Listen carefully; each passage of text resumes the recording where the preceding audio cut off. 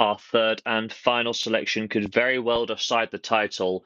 First place Liverpool play host to second place Manchester City, and Liverpool needed 100 minutes to pick up their winning goal against Nottingham Forest in their last game. Darwin Nunez flicked a header with finesse past a helpless Sells in goal for Liverpool to pick up all 3 points to remain top of the tree. This does mean that Liverpool have now recorded 4 straight wins and 6 wins in a row in all contests ahead of their Europa League tie against Sparta Prague. For the away side, Manchester City beat Manchester United by 3 goals to 1 most recently in the Manchester derby. A game that was frankly not as competitive as the scoreline would suggest, and in some ways the 1 goal flatters Man United. In terms of form, City have won 4 in a row now, and they're unbeaten in each of their last 19 games in all competitions.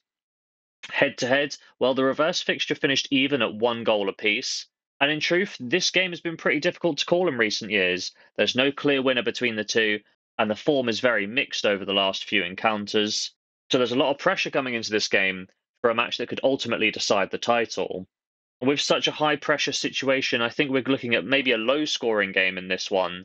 Both sides are among the highest scorers in the league, and we've seen results between the two like 4-1, 3-2, and a couple of 2-2s in recent years. However, I think we're looking at two sides here that are going to cancel each other out and won't be firing on all cylinders.